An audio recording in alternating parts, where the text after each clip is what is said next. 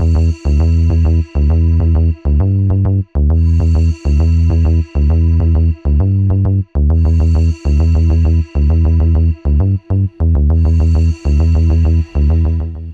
to the Timescales Interviews.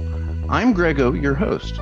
This interview is being recorded in the United States and the United Kingdom. Today we have a very special guest, the extraordinary Bethany Weimers. Hello, Bethany. How are you today? Hi, I'm good, thank you. Yes. Am I correct that you're currently located in England? Yeah, I'm in Oxford in England. Oxford. Okay. Yeah. It's quite nice saying Oxford because people have actually heard of it. Because it's a famous city. So yeah, I'm in Oxford. So what's it like there today? You know what? I haven't actually been outside today. Okay. Same here. But I can see that it is. I think it looks really grey out there, but I actually think it's quite mild.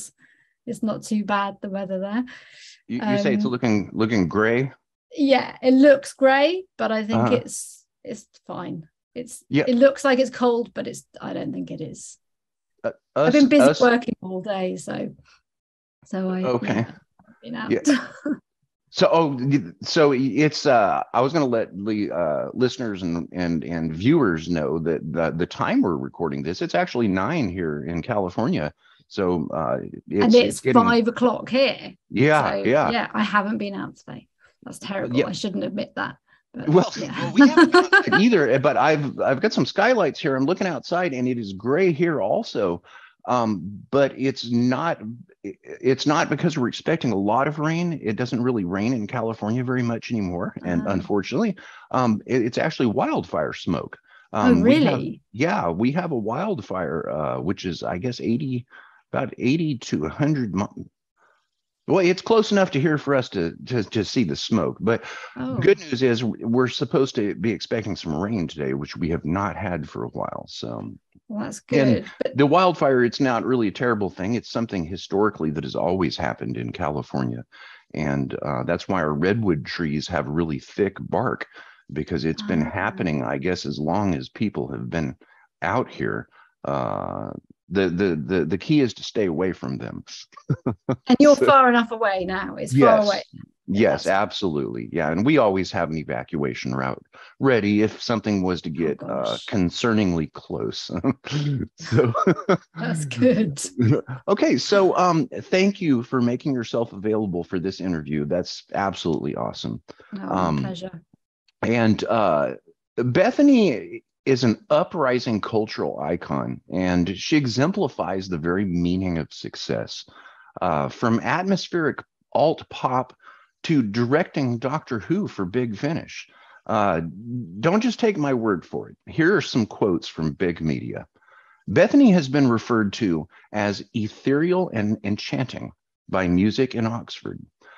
A national treasure in the waiting. That's by A Musical Priority. She has this kind of intense, sexy PJ Harvey thing going on. That's from One Note Forever. And I did look up PJ Harvey after reading that. So I'm getting that one. Okay. An artist that we should all be getting excited about, from Female First. All of these rave reviews can be found on BethanyWeimers.com. That's BethanyWeimers.com.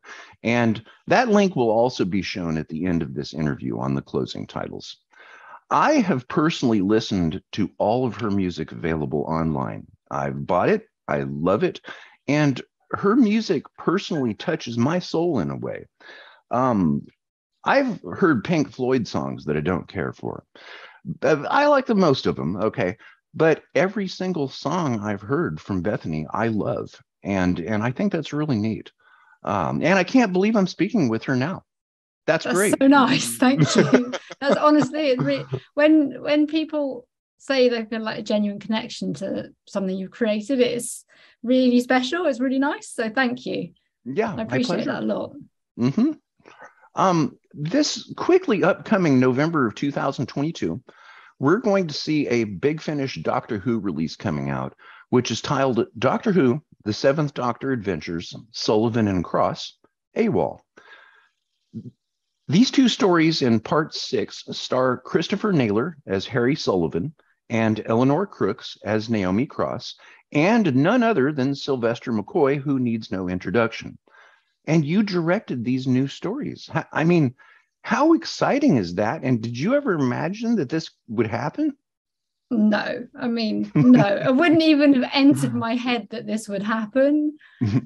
So it was just like a series of quite random events that led to me being in this situation. So yeah, I would not have imagined at all that this would happen. Awesome. Can you tell us about your Doctor Who history, and who is your doctor? Well, so my Doctor Who history, I'm a child of the 1980s. So I watched Sylvester, basically, which is crazy because I've now directed him. So my very first awareness of Doctor Who is, I think, I'm not 100% sure, but I'm pretty certain it would have been when the 6th Doctor turned into the 7th Doctor. And my mum liked watching Doctor Who, and she must have said to my sister and I that there was going to be something on television tonight that where there's this exciting thing happening and we were going to be allowed to watch it. And as in my mind, I knew it was about this person changing into another person, and I did not understand it at all. And it sort of blew my mind a bit. I don't remember watching it. I don't remember it happening, but that was my first awareness of Doctor Who. And then I must have watched it as a child, because I've got some really strong, vivid memories of sitting, watching the Daleks in particular, being petrified. And just one particular memory where in the UK we have a thing called Bonfire Night.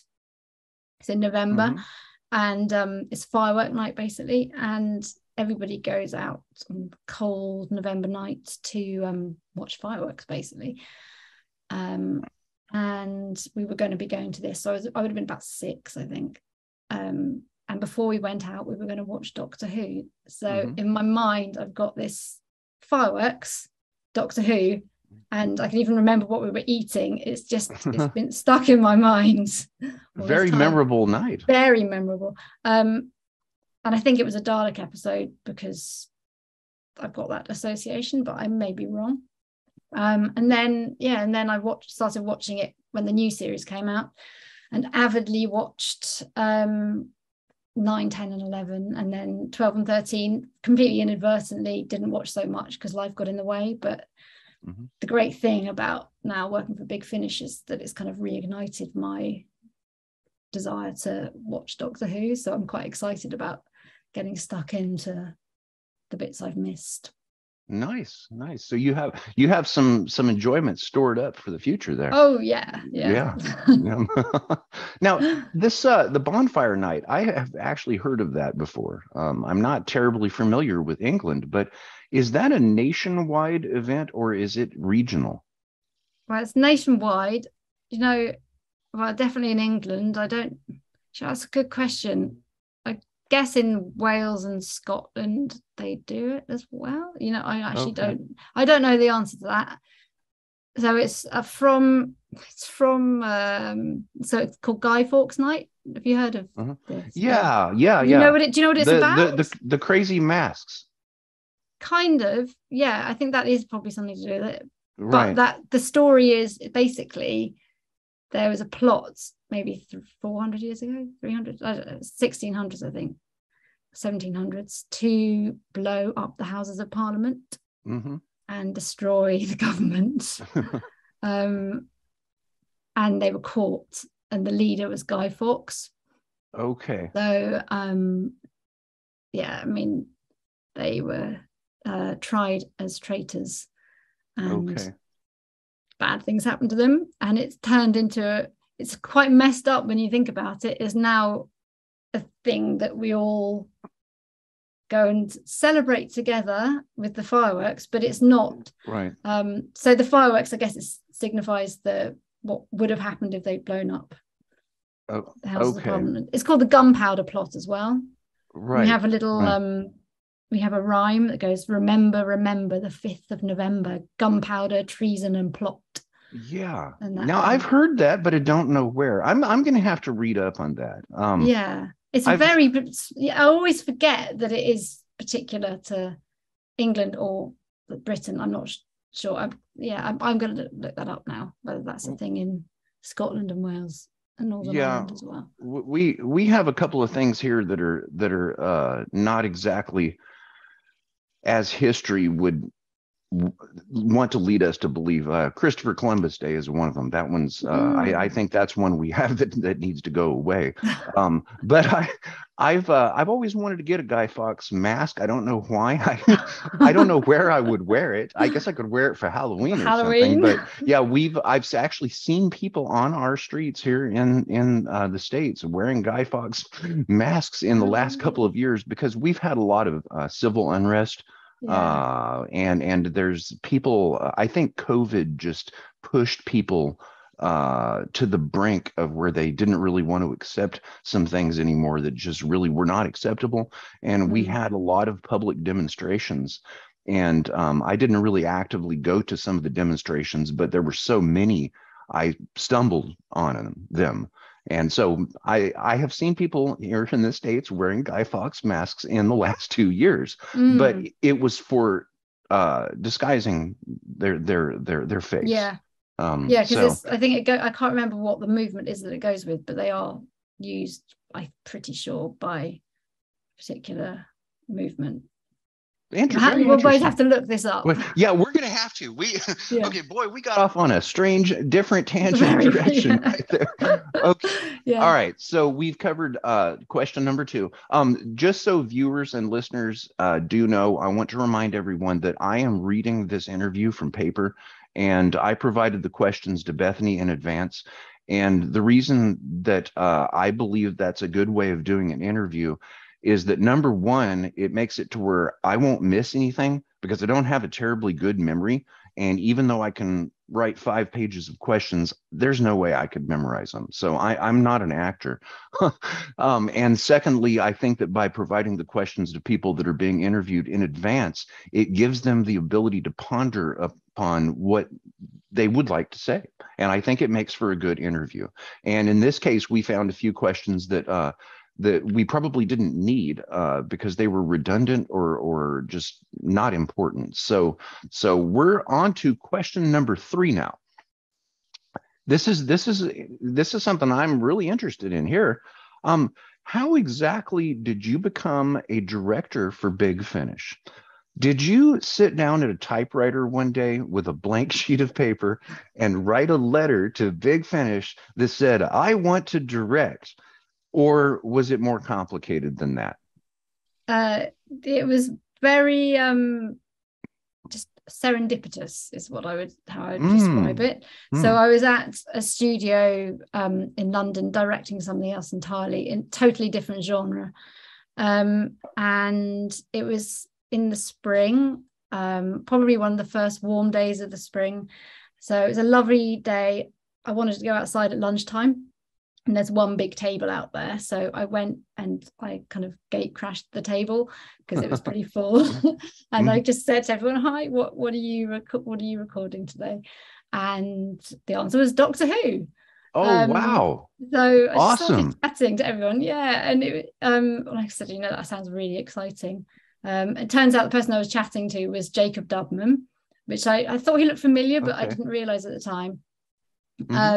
And he introduced me to Nicholas Briggs, who is also at the table, but far at the other end. And I just went from there, chatted, and then I went along and I trailed Helen Goldwyn when she was directing, which was fantastic. I mean, like, to me, she was like just just top of her game directing these audio dramas. So it was fantastic to see her in action. And so that's how I kind of was introduced to Big Finish. And then for this particular box set, I had an email a few months ago and asking if I'd like to do it. And originally Sam Clemens had been meant to direct, And then a clash came up with his schedule and he couldn't do it because he was directing a film. And he very reluctantly had to pass on it. So yeah, I was asked if I would like to direct this box set, which was just how incredible. You talk about being in the right place at the right time, and then another stroke of luck. I know. Maybe you should be buying a lottery ticket. If only. You're wow, that's absolutely amazing. So did you have to pinch yourself? Yeah, I mean, I'm still pinching myself. Okay. But the amazing thing is that sometimes when you start working on something, you think, oh, right, no, this feels so right. And it feels like kind of I'm where this is the direction I want to be going in. I just enjoyed it so much. It was, fantastic. It was meant to be. Yeah. Wow. Yeah. I've pre-ordered those stories, by the way. I can't wait. Brilliant. Great. Okay, so now that we have the initial Doctor Who teasers covered, and we're going to come back to Doctor Who and Big Finish in a little bit, can we focus more on you?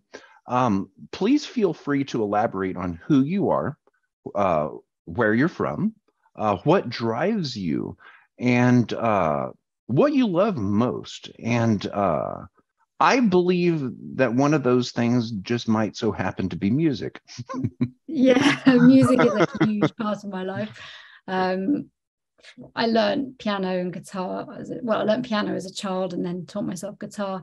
But the thing I always loved doing was making music, writing music, and songwriting. So that was always a kind of hobby, and then I tried to turn it into part-time career as well. And yeah, that's music is my thing.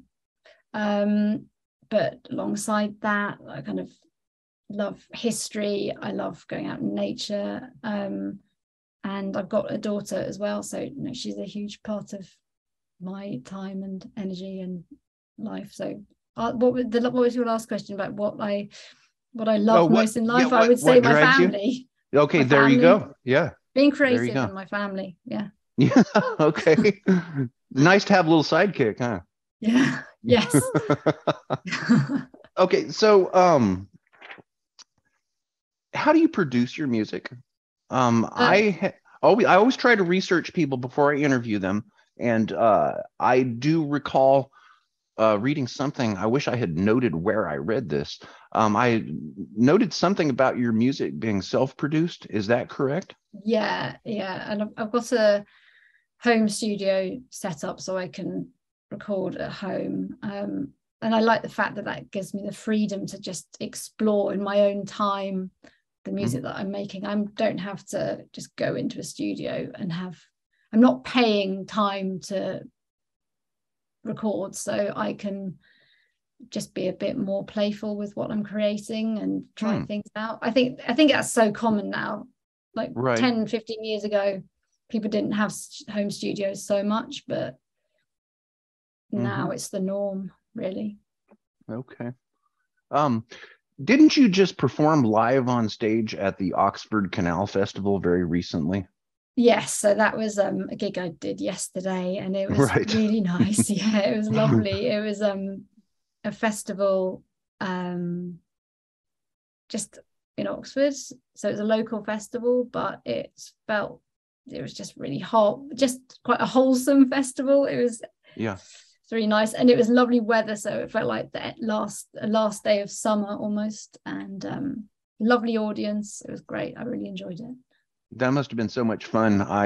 When I found that you were going to be performing there, I went and looked at the Oxford Canal Festival website, and it looks like paradise. I mean, it looks beautiful out there. Everybody's having so much fun. Perfect weather. It must have been just wonderful to be there. I wish I could see something like that. All right. So here is a really broad question, but it occurred to me at some point when I was trying to figure out the correct structure for this interview, that instead of me breaking down your musical works one by one, that it would likely be better to just ask you to describe them. And the elephant on the living room sofa, and we call it a couch here in California, by the way. I do too. Oh, you do too? Okay. Well, you're now an honorary Californian. Something that really is standing out right now is your soulful melodic masterpiece of Circles. My goodness. Can you tell us about that? Well, it's a bit of a just like, right, some pieces of music take absolutely ages to create, and I've been working on some stuff that it's just took me such a long time. We're talking like years, but it was partly because I just wanted to get the right sound, but also it's quite hard to juggle a day job, which is the directing stuff, and music career and being a parent. So it was just hard to fit in.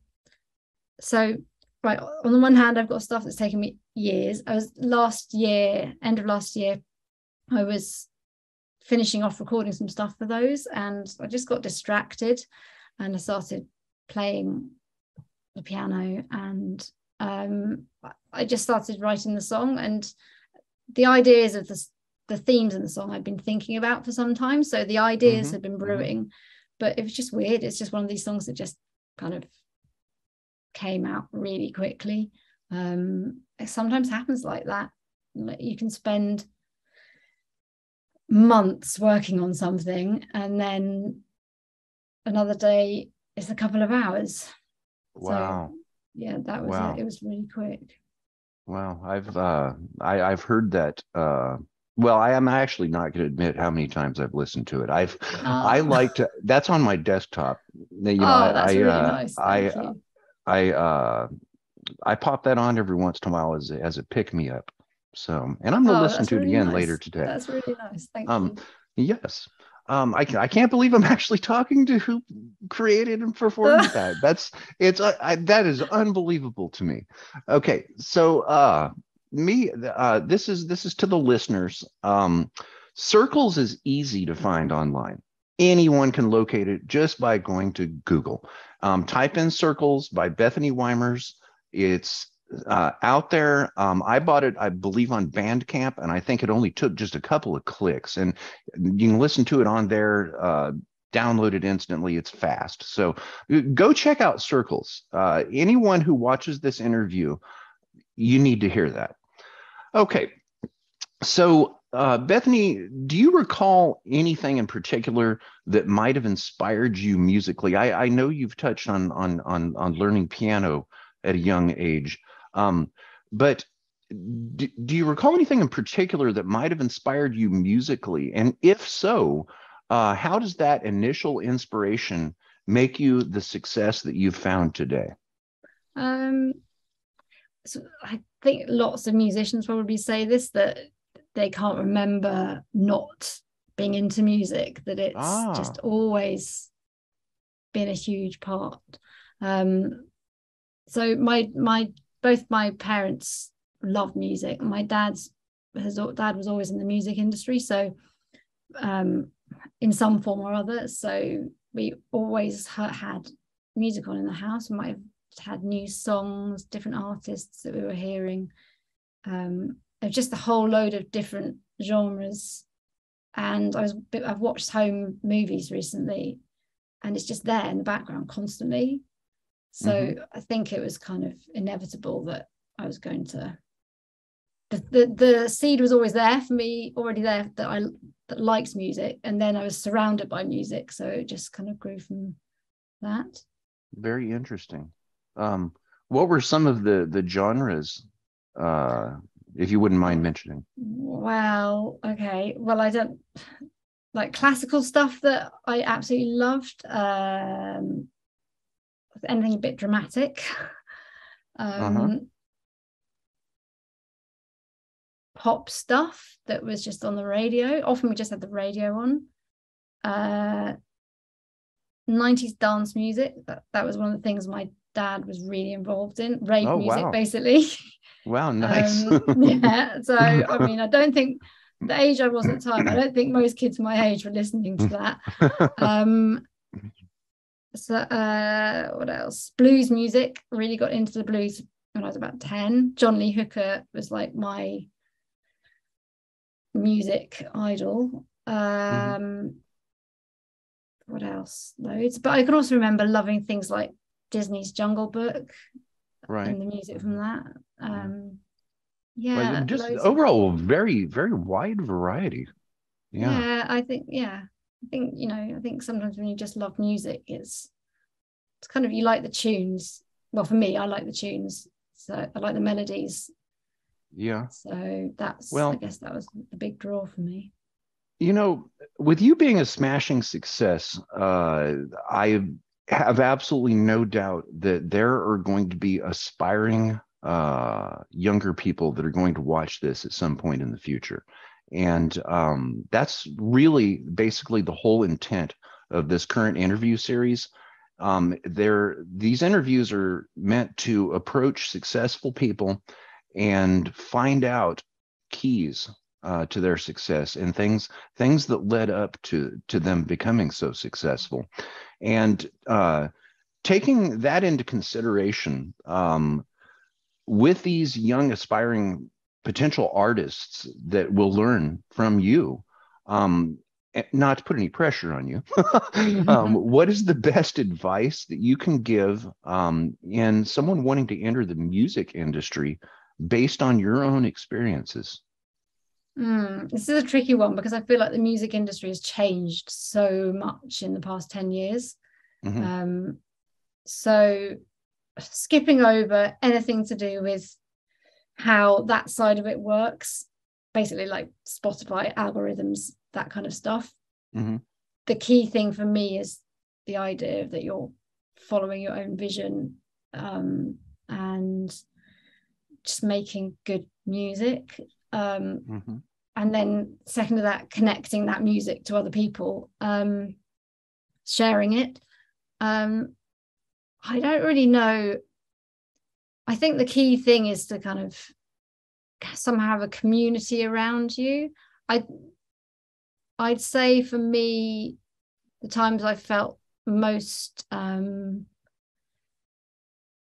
being carried along, and getting to where I want to be, it's when I've been networking the most, or I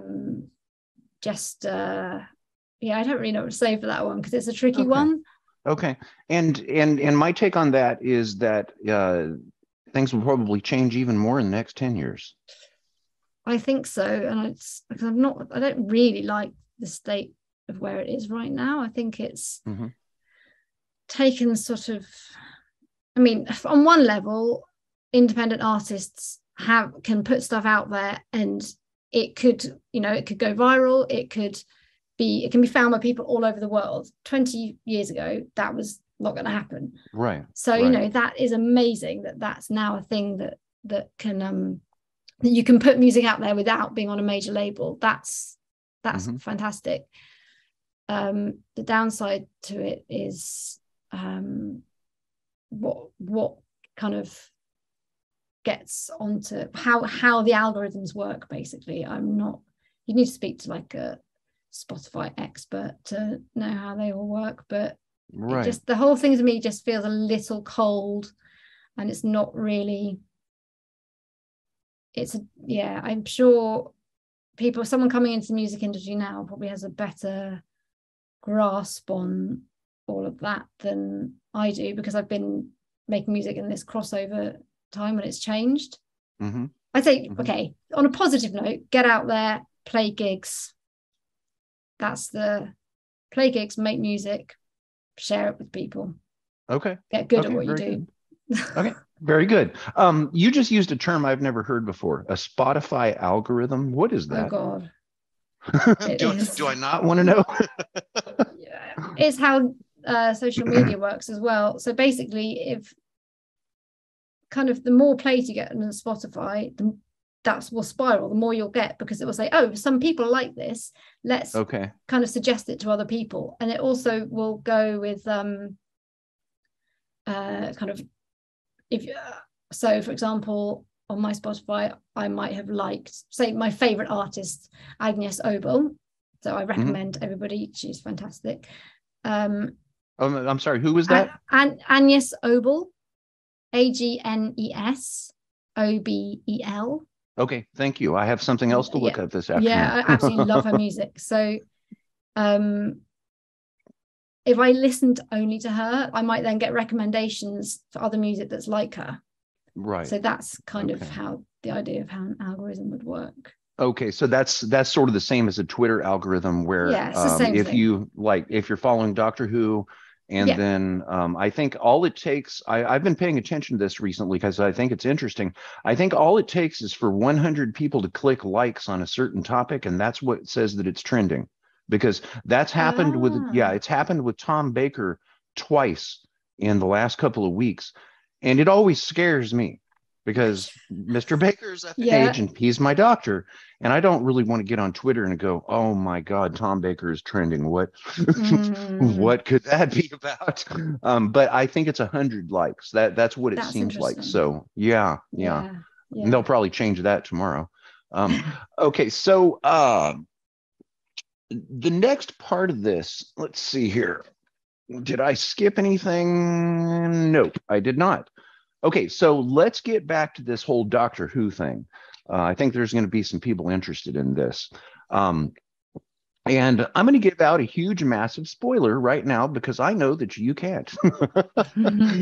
Daleks. Okay, that's right. The upcoming November Big Finish release has already stated on their own website what the titles of the stories are. So no, we are not releasing spoilers. But I see that you worked on 2 individual stories. One of them is 4 parts. One of them is 2 parts. The first story is titled London Orbital, or London Orbital. I have trouble with that word for some reason. London Orbital by John Dorney, one of my favorite authors, and that's 4 parts. And then the next story is titled Scream of the Daleks by Lisa McMullen, another great author that I like. And what was it like working on stories that were written by these exceptionally talented Doctor Who authors? Fantastic. I mean, from the moment I got the scripts, I was reading them and I couldn't stop. I was gripped. So it's been a bit of a privilege, really, to be part of that and to help bring them to life. Yeah, great. Both of the stories, I think they're really good. I think they're great. I can't wait for everybody to hear them. Nice. Okay. And they're available for pre-order right now. People don't have to wait. They can go to bigfinish.com right now and look at the November releases. There's a tab up at the top that says what's new. With this being September, click on move to the right twice and you'll have November, and it's right there. And you can order it on a CD box set or for really fast download directly from the site when that comes out. Did you happen to get to watch Nicholas Briggs doing the voice of the Daleks? Well, kind of. So he was actually remote from another studio, so I was there listening, but I didn't actually see him. But yeah, I didn't realize that it was going to be recorded with the effects on his voice. And the first time I heard it, I had chills. No, it made it real, huh? Yeah. And there were moments where, yeah. Wow. How awesome. It was awesome. Okay. Speaking of famous actors, what was it like working with Sylvester McCoy? I mean, the Doctor himself, along with Christopher Naylor as Harry Sullivan and Eleanor Crooks as Naomi Cross. Did you ever expect to be working with these famous people? No. I mean, but well, first of all, they're just really nice people, and I think that is that's kind of the overriding thing when you're working with someone, is like getting on with them, and they're friendly, they're fun to work with. So you kind of quickly forget that, oh, hang on, you're Sylvester McCoy. So Yeah, they were all great to work with. And the really good thing about coming onto a project where their characters are all really well established, kind of one aspect of the directing is already done, because you're not having to sort of focus on character development. They know who they are. Mm-hmm. They know who the Doctor is. They know who Harry and Naomi are. So right, yeah, that's already a part of it's already done. Wow. Have you ever considered doing directing or voice performances or anything like that for the BBC or for BBC Audio, or would you like to? Yes, I mean, that would be amazing. I don't do voice performance, but because I'm not an actor, but yeah, I'd love to direct stuff. And I used to work at the BBC actually in their radio archives, and here's a nice little bit of information people might like. So I was working on a project that was transferring all the old radio archives from tape, gramophone record, whatever it was on, to be digital, so it could all go online. And the rooms that were used for these were basically the radiophonic workshop, which some of you listeners may know is where the original Doctor Who theme tune was created. And so the room I went to was the room where it was made. Are you serious? Yeah. What? And it was not glamorous at all. It was it's just a room, but it had history. But this is where Delia Derbyshire and Ron Grainer pieced that together way back in the 60s. Wow. And you were in that room. It's still there. Yeah, I mean, the room, I don't know if it's still there now, but everything inside the room had changed because it had a different purpose, but the building it was in and the actual rooms I was working in between, they were the radiophonic workshop. Okay, that's really interesting. That's fascinating. That brings so many questions into my brain right now. I don't even know that you could answer something like this, but when you were doing this transfer process, basically preserving history, digitizing it, removing it from magnetic media, which is much more volatile. Well, I guess if you're taking it off of a tape and putting it on a hard drive, it's still on magnetic media. But and I don't know that storing something on memory is any safer these days, but the future will have something that is safe for long-term storage. But was there any possibility of finding lost things? And I'm not talking about the lost TV episodes, because I think anybody that has looked into that enough should know that those would not have likely been found at a location like that. But lost old tapes of things that were related to Doctor Who?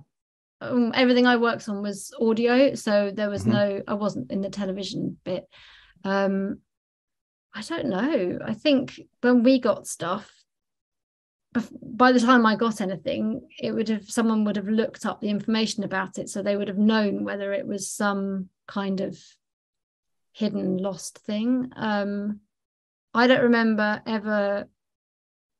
anyone ever transferring something and then going, "Oh my God, what's this?" As in, it didn't say it on the box. But it could have happened. It could have happened at another time. I could have, but I did get to listen to some pretty amazing historical things. Wow. And I think some of them might be I think there might be an archive online now. I'm not quite sure.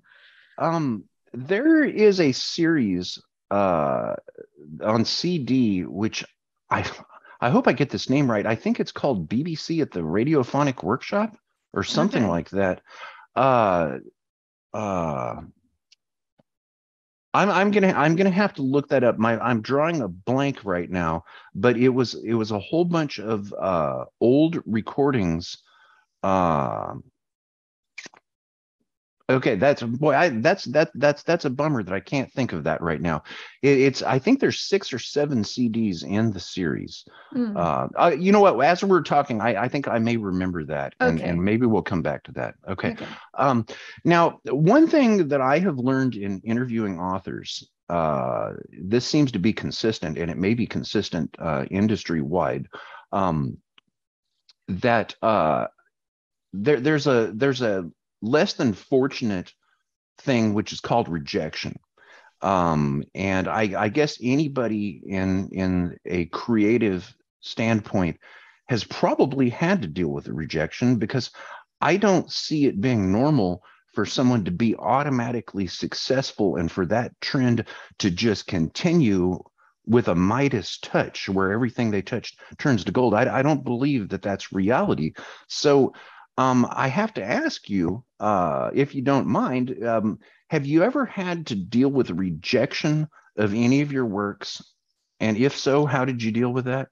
Well, like you say, it's part and parcel of being a creative and putting art out into the world. I think there's two sides to it. There's the side of, I think when you're starting out, I found it really hard because, it's quite a big thing to share stuff. And if someone says something mean about it, I'm thinking about reviews of things when I just started out.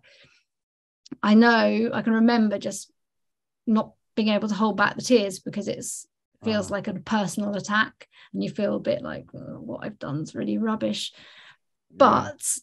But I think you quickly deal with it. You put it to one side and think, okay, right, either someone just doesn't like it, or is there something I can learn from this?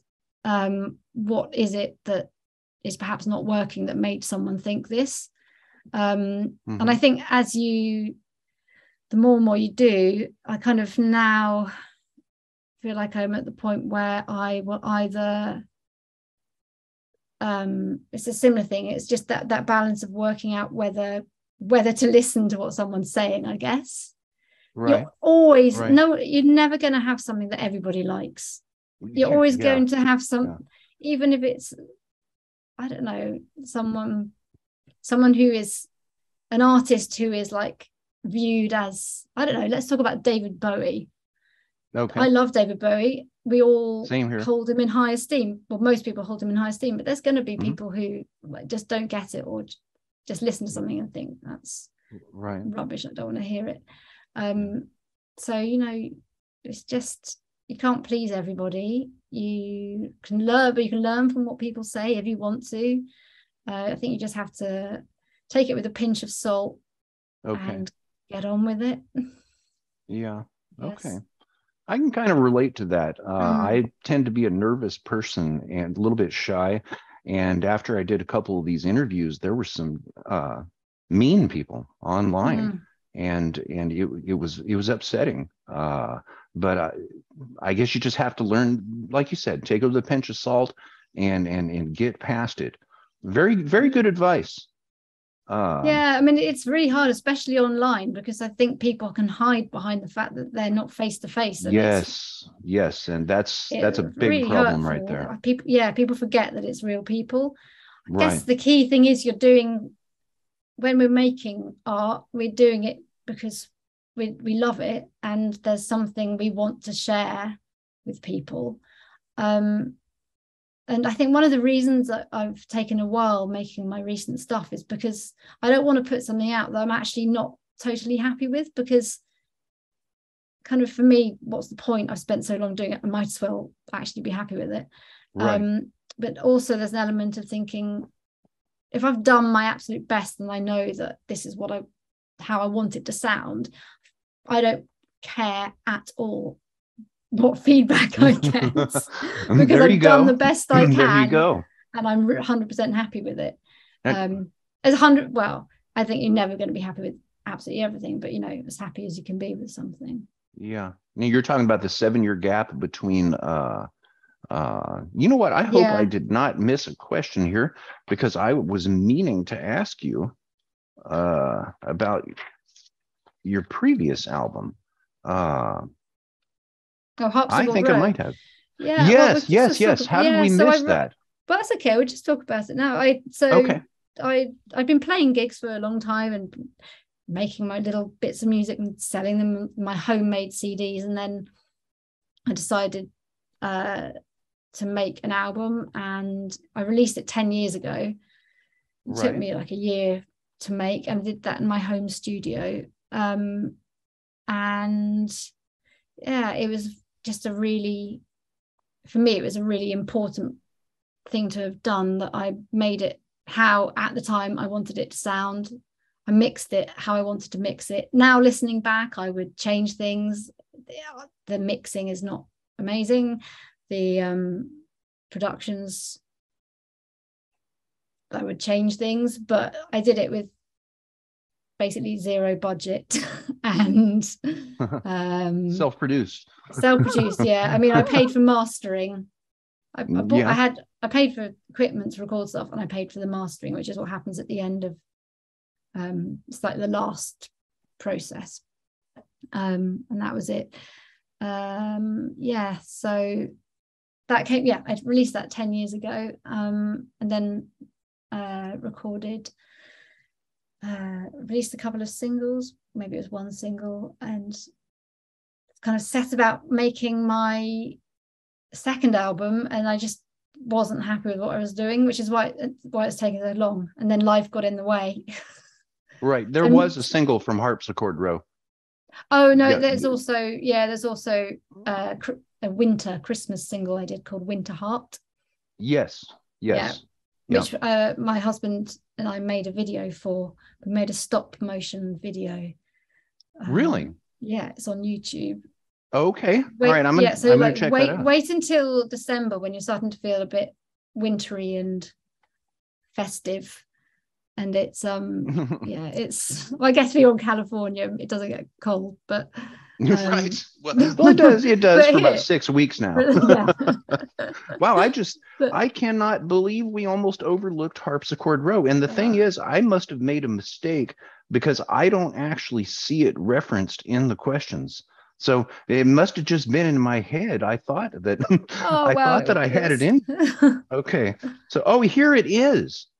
Question 6A, we skipped it. Can you tell us more about your prior musical works, such as Harpsichord Row, which I have and I love? Okay, so there we go. Got it. Thank you. And Elizabeth Sladen. Elizabeth Sladen is the person I was trying to remember who did the CDs, which I think was called Doctor Who at the radiophonic workshop. She was a host. She was a host for that in, I think, the first half a dozen or so. And it was a huge amount of radio recordings. I mean, these things were hours long. So is it possible that some of the recordings or transfers that you did in the radiophonic workshop could have been for those? No, because I would have remembered if I'd transferred anything to do with Doctor Who. I would have remembered. Okay. So no, I mean, the kind of stuff we transferred was anything from, I remember transferring a gramophone record that had been recorded at the liberation of a concentration camp in the Second World War, which was harrowing, but like utterly amazing to be listening to.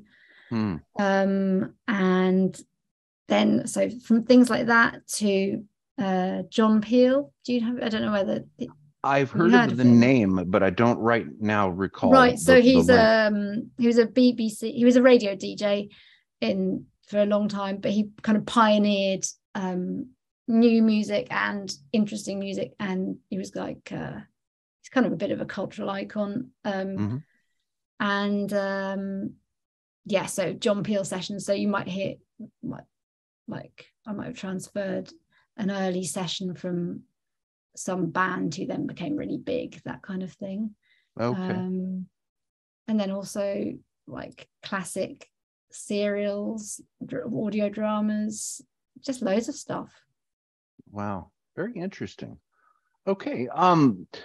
The this question here, I don't know that you can answer this, but I'm going to ask it anyway, and you have already seen it, so I believe that's fair.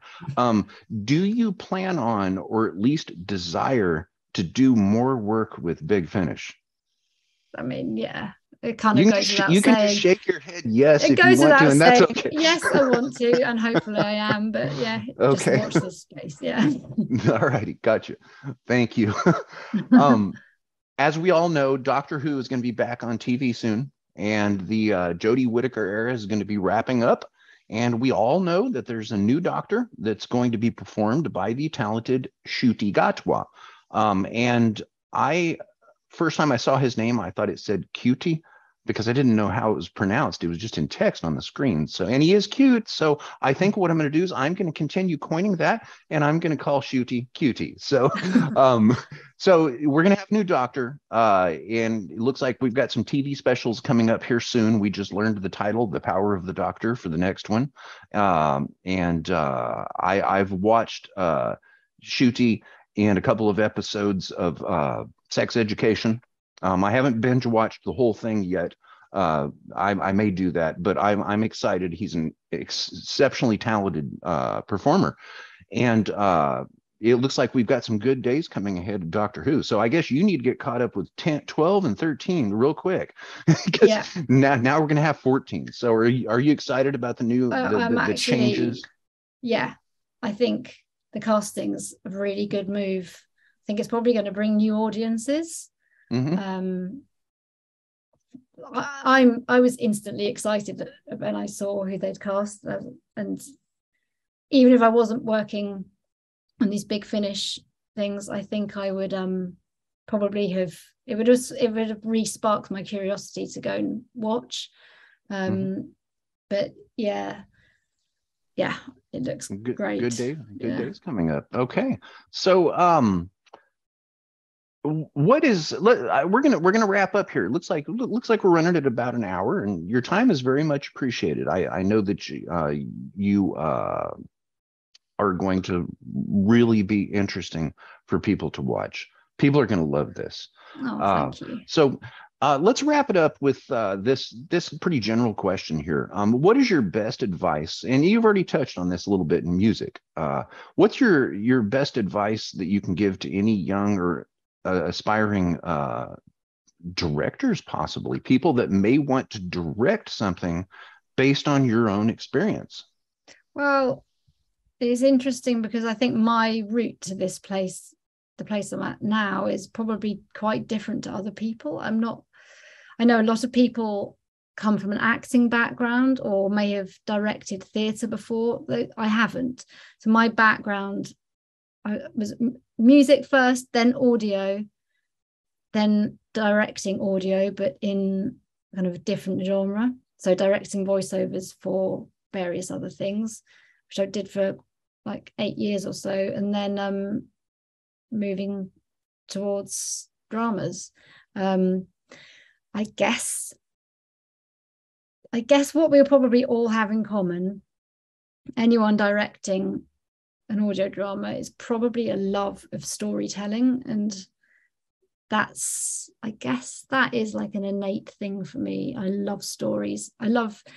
One of my favorite things to do, this isn't really advice for anyone, one of my favorite things is doing something quite menial at home, like washing up or cleaning, or I actually like sewing stuff. So sewing something, listening to an audio drama, and it's like that's like my comfort time. Right. Yeah. So I guess doing what you love, basically. Yeah, that makes sense. And that seems to be a very common thread there. Yeah. So okay, all right. So was there any questions that I didn't answer or that I didn't ask that you'd like to answer? Not off the top of my head, no. Okay. Well, if you think of one, let me know, and we'll add on to this if you want to. So okay. All right. So in closing, we're going to conclude this interview with the masterful Bethany Weimers. Please do go out and order her music. It's really easy to find. We're going to put the URL right here at the end. And definitely order her Doctor Who Big Finish directorial debut. Support her and reward her for her talents and her contributions to the things that we love. That also is very easy to find. Just go to bigfinish.com. And as mentioned earlier, the upcoming Big Finish set of stories is titled Doctor Who, The Seventh Doctor Adventures, Sullivan and Cross, AWOL. And that's at bigfinish.com. And do be certain to visit Bethany's website, BethanyWeimers.com. That's also going to be in text format here on the closing card. And finally, thank you kindly, Bethany. This has been a sheer honor to speak with you, and I mean that. Thank you very much for your time. I will never forget being able to interview you, and I consider that to be a lifelong treasure. Thank you. Oh, bless you. Thank you so much. It's been lovely being interviewed. Thank you so much. You're so kind, and have a nice evening. Thank you. You too. Okay.